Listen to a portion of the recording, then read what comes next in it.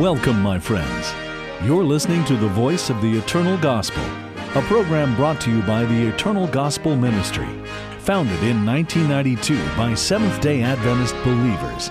This is a Christian program dedicated to bring you the prophetic fulfillment, warning, and revelations of the end times, and to promote the advancement of Christ in your life. Welcome again, my friends, to the Voice of the Eternal Gospel. I'm Pastor Raphael Perez, inviting you to pray with us. Let's pray. Dear Heavenly Father, thank you for giving us the end time message, to not only to receive it to ourselves, but to be able to spread it to the whole world. It is our hope and pray this time that today that many people will receive it and will apply to their life, so we all can be safe. In the name of Jesus we pray. Amen. Amen. Amen. Amen. Okay, so in the previous program we were talking about this leaven, the bread, yes, and the meat and the due season, right, which Brother Patrick and you were saying that it is, and I agree, of course, the message for this end time, the message is, yes, but we just showed the present truth is the three angels message. Yes, and we showed that from the scriptures. Right. The present truth, 2 Peter 1:12. Right. We also showed the three angels' messages are connected to that because of the fact it is meat and due season, and it's present truth, and it's the message of righteousness by faith. Right, and to the everlasting gospel that needs to be reached throughout the whole world, right, according to Matthew 24:14. Right. Now, we were talking about the issue of, we could see that this message, or the three angels' message, is also seen in an active parable. And so therefore we went to Genesis 18, verses 1 through 6, and we read about the story of Abraham and Sarah making bread. And the purpose of her making bread was for three strangers. I asked you, did Abraham know the strangers? We all agreed that he did not. But at the same time, what does the Bible say about strangers? We read Hebrews 13:2 that says, beware. Be not forgetful. Be not forgetful to entertain what? Strangers, for some have entertained angels unaware. So question, who was Abraham entertaining on the plains of Mamre? He entertained three strangers, or three angels. Right. One of them was the Lord himself. That's why he bowed. That's why he worshiped him. Right, but at the same time, one was the Lord himself, to the point the Lord told him he was about to go destroy Sodom and Gomorrah. And what was God's message for Sodom and Gomorrah? He sent two angels. Right. Two is a number in Bible, scripture. It represents division. So those two angels that would go to Sodom, they would be preaching a message of division, meaning go, get you up, flee for your life, for God will destroy this place. Judgment, a message of judgment. Right, which goes to the second angel's message that calls for you coming out of Babylon, coming out of the world, or coming out of sin, all right?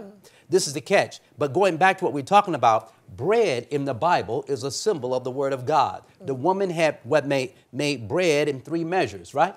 But leaven is put into what? Bread for it to what? Rise, isn't that right? So we found out that's the natural way of that, or the natural illustration of it. But spiritually speaking, leaven in the Bible is a symbol of doctrine. Right. What we read in Matthew chapter 16, verse 12, Matthew 16:6 and Matthew 16:12. Right. We found out that leaven refers to what? Doctrine, right? Yeah. And so therefore, watch this now. And we go back to the parable, the kingdom of heaven, the gospel of the kingdom, the message of righteousness by faith, is like leaven, but leaven is found in bread. Bread represents the word of God. Matthew 4:4, man shall not live by bread alone, but by every word that proceedeth out the mouth of God. So bread, we find out, is a symbol of the word of God. But what's put into the bread? What's put into the word of God? Doctrine. Do the scriptures teach doctrine, by the way? Yeah. Go to 2 Timothy 3:16 with me. 2 Timothy 3:16. What does the Bible say? It says, all scripture is given by inspiration of God, and is profitable for what?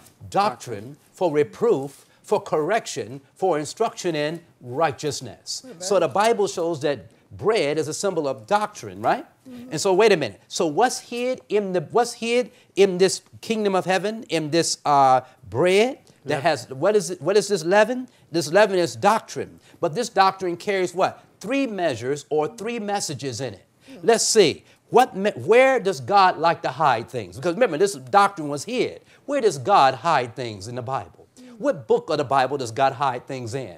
God hide things in the book of Revelation. Right. Remember, but God pronounced a blessing on the book of Revelation. What does he say? Blessed is he that readeth, and they that hear the words of his prophecy, and keep those things which are written therein, for the time is at hand. So wait a minute. In the book of Revelation, God hid a doctrine that's in 3 measures. What doctrine is hidden in Revelation that's in 3 measures or 3 special messages for this time? It is found in Revelation 14, 6 through 12. Amen. Remember, and I saw another angel fly in the midst of heaven, having the everlasting gospel to preach on the well on the earth to every nation and kindred and tongue and people, saying with a loud voice, fear God and give glory to him, for the hour of his judgment is come.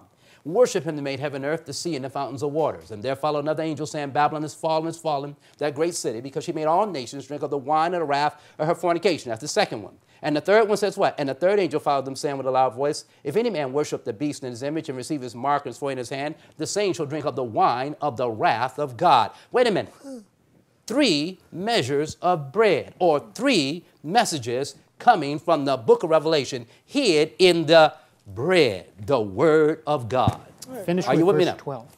In verse 12 it says, then the Bible says, here are the patience of the saints, here are they to keep the commandments of God and have the faith of Jesus. 14:12, Revelation. So what we see now, what? We find that the 3 angels' messages is bread.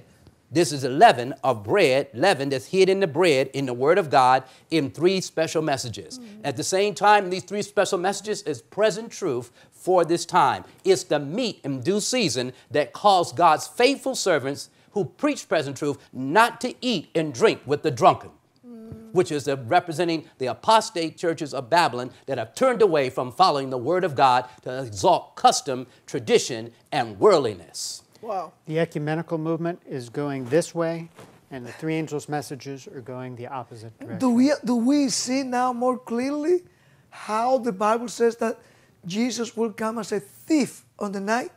Because most of the people don't have a clue. You go out and you know what I'm talking about. We're getting feedback from even outside of the United States saying we never have heard such a thing that you've been bringing to us. But it's been here. It's the meat for the due season. It's the very last to the judgment. You know what was coming to my mind right now? While you were talking about these 3 men that came in, 3 angels to Abraham, they were in the mission to destruction, that's right. Judgment. Right. The same thing for the 3 angels' messages. They're coming with a mission of destruction, judgment, but also at the same time to prepare us, you and me, all of us, not to take the second coming of Christ as a thief in the night, but people that will be watching. Now, some people will say that's just your Seventh-day Adventist interpretation. But let me break something down. Remember, the 3 angels came to Abraham. 2 went to Sodom and Gomorrah. Is that right? But now, Jesus said, as it was in the days of Lot. Look what Jesus said now. Listen carefully. It appears that Noah preached in 120 years in his day, but when you go to Lot, you just see Lot. But listen carefully. Who came to Lot? Angels came to Lot. Don't miss this. And they had a message for Lot. And what was the message? Up, get you out this place, flee, for God will destroy it, right? Listen carefully. But look here very carefully in Luke 17, and look at verse 28 with me. Likewise also, as it was in the days of Lot, what were the people doing abroad? As Patrick said, they drinking wine, they're having fun, they're having pleasure. Look what it says here. They did eat, they drank, they bought, they sold, they planted, they built. But the same day that Lot went out of Sodom, it rained fire and brimstone from heaven and destroyed them all. Even thus shall it be in the day of the Son of Man. Now notice very carefully here something very, very most important here. When the Son of Man is what? Revealed. Wait a minute. Jesus said the sign of Lot's day was that they were what? Eating, drinking, what? And it said they planted, they built, they bought, they sold. That was the sign of the time and a characteristic of the end time for us. But we must remember also that 2 angels came to Lot. So God sent 2 messages to Lot, and the message was to tell Lot to come out of Sodom. Are you with me now? Yeah. So Jesus said in the last days, if the last days are like the days of Lot, then God will send 3 messages. He will send 3 angels as he sent 3 angels in the days of Sodom. You see, Abraham was living in the time of Sodom. And when the three angels came, they came because they're on the destructive mission to destroy Sodom. And Abraham pleased, Lord, if there be 50 righteous, if there be 40 righteous, if there be 10 righteous, will you spare the city? And God said, I'll spare it for 10. But when he got to Sodom, there wasn't even 10. And then, now, so wait a minute, though. What did he send? What did he send? Three angels. And in the end time, what will God send to warn the people when the days of Sodom and Gomorrah are now festering across the globe? What will God send in the days of Noah that's going around when we see him destruction and people laughing, eating, drinking, marrying, and giving in marriage and living in abundantly degenerate lives and intemperance? What will God send? He will send 3 angels again. And the angel's message will call them out of Babylon. It will call them to fear God and give glory to him, for the hour of his judgments come. Why? Because Jesus said you better keep your garment, and keep your garments dealing with the work of the Christ in the sanctuary, and your name, he coming to your name in visitation. Amen. Amen. But I'm just saying, and then the third angel's message, what? Don't worship the beast and his image. Why? Because while you got Sodom and Gomorrah going on, while you got drunkenness and revelry of Noah's Day going on, you're going to have a situation where the people are going to be led through drunkenness and worldliness. They're going to, the pendulum is going to push towards worshiping God on a spurious Sabbath and not on his true Sabbath. And God says, I, the Lord your God, am a jealous God. Wow.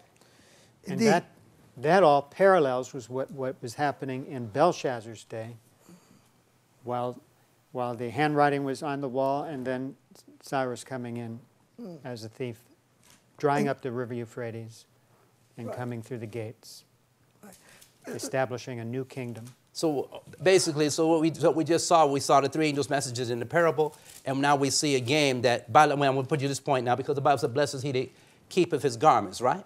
Well, keepeth his garments is dealing with something. Go with me to Matthew 22. Go back with me to Matthew 22. Jesus gave another parable and illustration dealing with the Jewish nation, but also dealing with Christianity at the end of time. Yeah. Listen very carefully.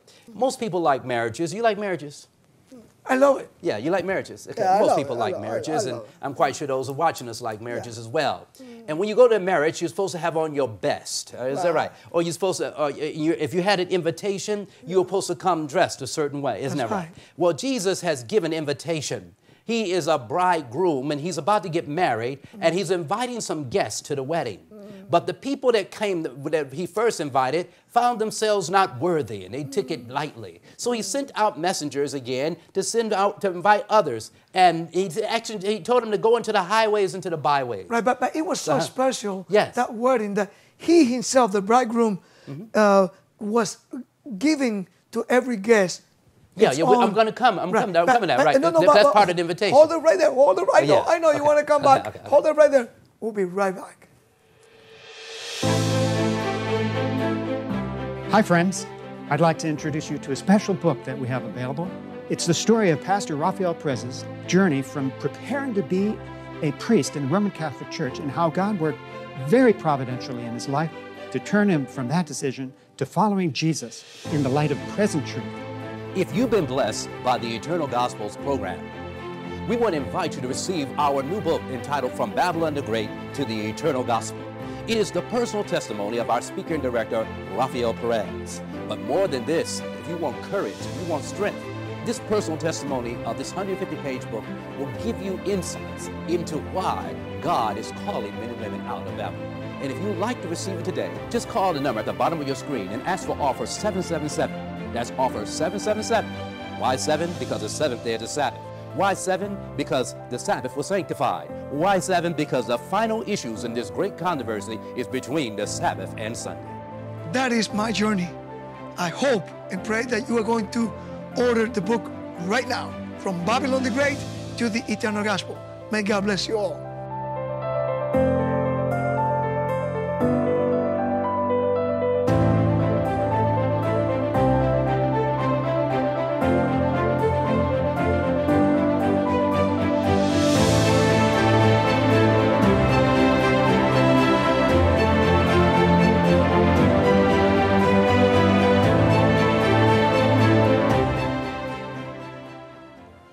Welcome back. I'm my brother. Yes, well, we're just bringing out that, remember, the whole idea is that Jesus is inviting you to a wedding. And when you come to a wedding, you must have on they told you what type of attire you must wear. The invitation usually says, have on tuxedo or whatever, or formal clothing, everything else, all right?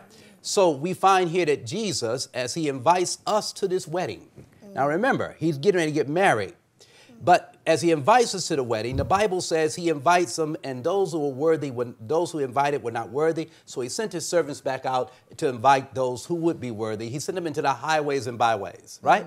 But now listen carefully. Then it says here, but when the king heard thereof that he, let me go further down, verse 10. So the servants went out into where? The highways and it said the highways, and gathered together as many as they could find, both for what? Bad and good. This is like wheat and tares, all right? It says here, and watch this, and the wedding was what? Furnished with guests. Before you and I are talking about we're going to heaven, there must be an inspection of our lives. God must look to see. You see, you can profess all day that you're a Christian. You can walk around here all day with a suit on or with a tie or thump a Bible or not have a Bible, doesn't matter. Profess to be a Christian. But God says, I can't take you to heaven on your profession. I'm going to take you to heaven by an inspection. I'm going to inspect your life. I'm going to inspect your character. I'm going to see if you really, really represent me. Because in the last days, Paul forewarned, he said, there shall be those who have a form of godliness, but deny the power. And he said, from such turn away, right? So listen carefully to the parable. Because remember, this parable of the wedding is taking place, and it will take place at the time when Christ is in the heavenly sanctuary as your high priest. God provided, he said, I provided a wedding, and I provided a garment through my son for everyone. Right. So this we're going to see, but watch carefully now. It says, and when the king came to see the guests, this word see in the actual Greek means to inspect, to look closely on with examination. This is where you get the term investigation or an investigative judgment. Because the king is looking on. He's not just accepting them into the kingdom. He's looking to see. Watch carefully what he inspects for. Watch carefully. He says here, it says to see his guests. Watch here, to see the what? The guests, the people that had the invitation, the people that were supposed to come to the wedding with the right clothes on. Watch carefully. He saw there a man that had not on a what? Wedding garment. Wedding garment. Now, what type of people were invited to the wedding? Everybody who professed to believe in were invited, right? Good and bad. But now when the king comes in to investigate, he finds a man there that doesn't have on a what? A wedding garment, meaning that he did not keep his garment. He didn't care about it. So wait a minute. When is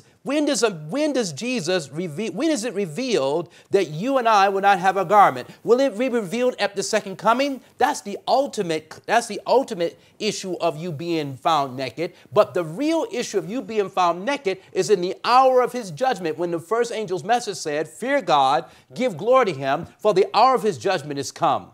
Worship him in heaven. But the hour of his judgment is dealing with the prophecy of the 2300 days that brings us into the hour of the judgment that has been going on since 1844. And now it's going soon, move to the righteous living as we move towards the day of trouble or the time of trouble, which is bringing in Sunday observance and the mark of the beast. And so we're going to find here, look very carefully what it says here. It says, and when the king came to see the guests, he saw that there was a man that had not on a what? A wedding garment. What is this garment? Revelation 16:15. Look what the Bible says here. That's it the says text here, that we're starting it said, today. behold, I come as a thief. Blessed is he that watcheth and keepeth his what? Garment. What garment is it? This is the wedding garment. Right. It's the wedding garment of Christ's righteousness that you were to have on while the judgment was taking place. Amen. And he said, you must have this garment on, lest the what? Lest he walk naked and they see his shame, or lest he is found by visitation of the high priest. You are found without the wedding garment. You will be found naked. And therefore, listen what Jesus said. And he said to him, friend, how camest thou to the cleansing of the sanctuary? Friend, how camest thou to the most holy place? Friend, how camest thou to the investigative judgment, to this wedding? And it says here, without having a wedding garment. And the Bible says he was speechless. And then it didn't stop there. Listen what the Bible said happened to those who did not have Christ-like character, did not have on the wedding garment. It says, then said the king to the servants, bind him hand and foot, and take him away, and cast him into outer darkness, and there shall be weeping, wailing, and gnashing of teeth. Then Jesus says one other thing. Many are called. Many hear the call of the gospel, but few are chosen. You're only chosen when you hear the three angels' messages and you respond to that message. Realize it is the message of Christ's righteousness, and it's a message of a doctrine warning us of the times in which we're now living in, and warning us about not to worship the beast in his image and all the rest. Amen. Well, this is what we're looking at. yeah. You know, what's the same thing we find it on Revelation chapter 19, but the church in there is found, the true church of God, you know, Christ people, Revelation 19, 7 and on. Brother Patrick, can you read it, please? It says in verse 7, let us be glad and rejoice and give honor to him, for the marriage of the Lamb is come, and his wife hath made herself ready. And to her was granted that she should be arrayed in fine linen, clean and white, for the fine linen is the righteousness of saints. Amen. And notice it says the righteousness of saints, which goes back to the message of Christ's righteousness, which is in the three angels' messages. Right. That's right. So the whole picture is that the people that will be, that the second coming of Christ will be taken as a thief in the night, are those people who are not being fed, spiritually speaking, with this due season meat, which is found on the three angels' messages. Right, which the Spirit of God, God is trying to get them ready for that, so they can be dressed and clothed to meet their Lord, first of all, through investigation and judgment, and then finally in the clouds of heaven, because their names are retained in the book of life. And that's the reason that we encourage our friends at large to take heed of these messages. And that is a reason to why Satan, through his agents and institutions, are trying to oppose so much into the proclamation of these three angels' messages. Yes, Brother Pat, he wanted to say something first. Go ahead. Well, the last verse in Revelation 19, verse 9 says, and he saith unto me, Right, blessed are they which are called unto the marriage supper of the Lamb. Right. And so this is direct link to Matthew 22 parable. Right. And he said unto me, These are the true sayings of God. Amen. Now, why is this so important? Because what is he examining? You know, people think you're just making up stuff. What is he examining when he talks about he came to see the guests? He came to examine the guests. The Bible says one thing here, and I entreat thee also, true yoke fellow, help those women which labor with me in the gospel, and with Clement also, and with others, my fellow laborers, whose names are where? In the book of life. In the book of life. All right? The names are in the book of life, right? Now, when Daniel 7 came on, Daniel 7 says the judgment was set. Daniel 7, 9, and 10, the judgment was set and the books were open. The books that were open one of the books that was open was the book of life. And Jesus said, you must be an overcomer to keep your name in that book. Right. Overcoming sin. Are you understand this? Look carefully. In Revelation 3:5, it says, he that overcometh, the same shall be clothed in what? White raiment. This is the garment that he told you to keep. In Revelation 16:15. And do you notice it was a gift? It says he gave it to his guests. Yes. It was his righteousness. Yeah, I know. It was his, look at Philippians 3:9. Look at Philippians 3:9. The Bible said in Philippians chapter 3, verse 9, it says, and being found in him, not having my own righteousness, which is of the law, but that which is through the faith of Christ, the righteousness which is of God by faith. So righteous by faith is the garment that you and I are supposed to have at the time of Revelation chapter 16. When the plague's about to call, we must be sure we have on the garment, otherwise, because that garment carries with it Christ's righteousness and the seal of the living God. Amen. Now, if without that, we cannot stand and we will be destroyed with others in the plagues. And we've been studying in previous program that the seal of the living God, it's going to be revealed openly by the keeping of the seventh-day Sabbath. Yeah, the Sabbath and the Ezekiel 20, verse 12 and verse 20. And that's another reason why we see so much opposition and how the devil is trying to bring out to the whole world a counterfeit Sabbath. In previous program, I know we went through this, but since we got new people looking at watching this program, I want you to just let's read this one for the sake of this is a statement that Benedict XVI, not that long ago, was saying in there. Can you read it, please, Brother Patrick? Yeah. The Synod Fathers reaffirmed the importance of the Sunday obligation for all the faithful, viewing it as a wellspring of authentic freedom. Participating in the Sunday liturgical assembly with all our brothers and sisters with whom we form one body in Jesus Christ is demanded by our Christian conscience, and at the same time it forms that conscience. Finally, it is particularly urgent nowadays to remember that the day of the Lord is also a day of rest from work. It is greatly to be hoped that this fact will also be recognized by civil society, the state. He's talking about it's urgent. Pope Benedict, February 22, 2007. Right, he's saying it is urgent. Yeah. But he's promoting the counterfeit Sabbath. The Bible says it is urgent. It is meet in due season. The three angels' messages which bring, the beautiful truth of the seventh-day Sabbath that should be kept not as a way to obtain our salvation, but as a way to show His mercy, His grace that has been giving us the dress, that garment, the wedding garment to us. It was a gift to us in order for us to show that, yes, we have received the wedding garment. We must be keeping receive the righteousness of Christ. And the righteousness of Christ can also or be shown by the obedience of the Ten Commandments. That's right. According to Psalms 119, and 172. And Jesus speaks this issue. Right, he speaks this issue to the last generation. The last generation of the church is called Laodicea. And the Laodicean, God tells them about their condition.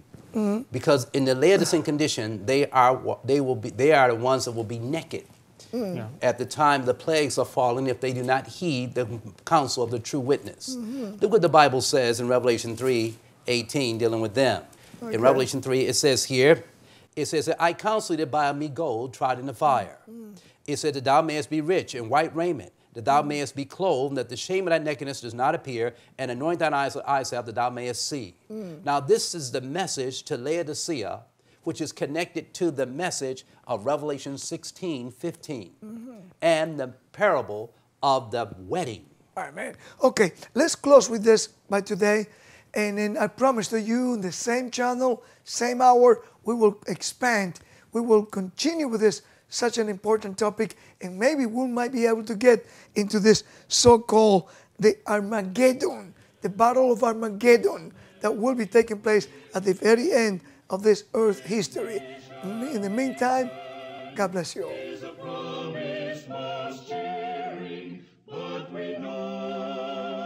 Our Voice of the Eternal Gospel family thanks you for joining us. Generous contributors like you keep us broadcasting. Prayerfully consider supporting this ministry. Donations are tax deductible and can be sent to Voice of the Eternal Gospel, P.O. Box 15138, West Palm Beach, Florida 33416. Our phone number is 1-866-7th-Day-2. That's 1-866-784-3292. And our web address is voiceoftheeternalgospel.com.